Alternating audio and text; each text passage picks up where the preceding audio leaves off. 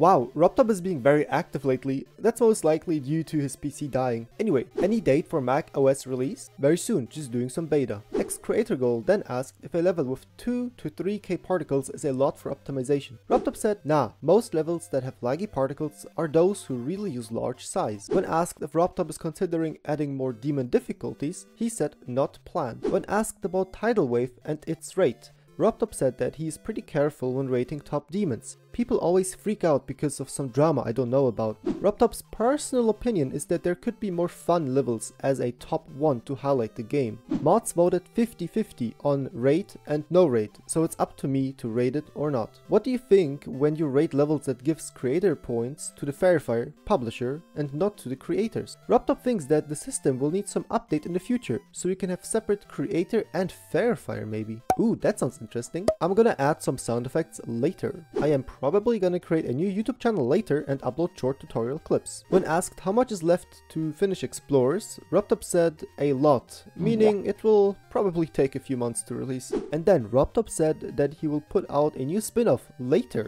and after that he vanished. Alright, that's all I got for you for today. I will catch you later.